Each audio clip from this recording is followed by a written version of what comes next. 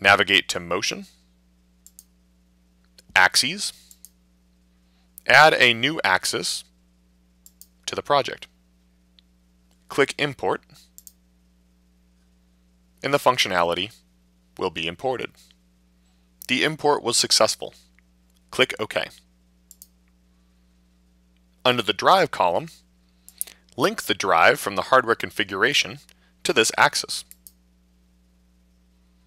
To configure the axis, click on Axis 1. Here, reducers and actuators can be added to the axis.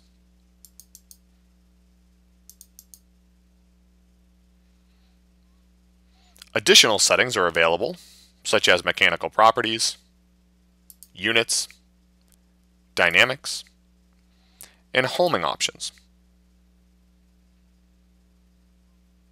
Notice that after the import was successful,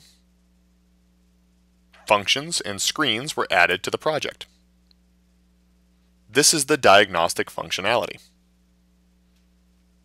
To enable the functionality in the latter, navigate to Function 1, which is the default function.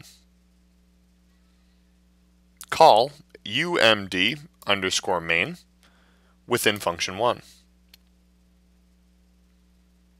UMD_main will have two input parameters. Both are existing structs.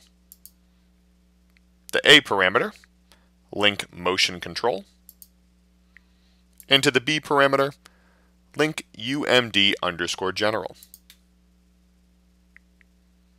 The diagnostics functionality is now enabled within the latter. Next, diagnostic screens must be linked to user screens.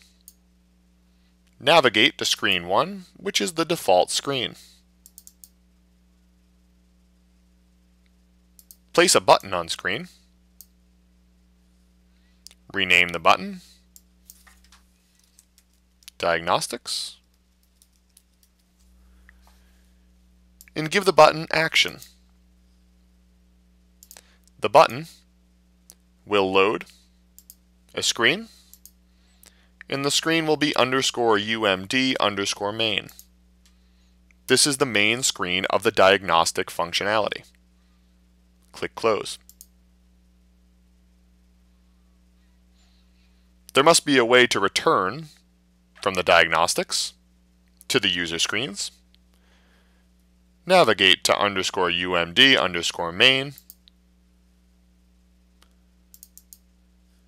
In the bottom left, there is a Home button that is intended to return the user to the main screen, the user screen.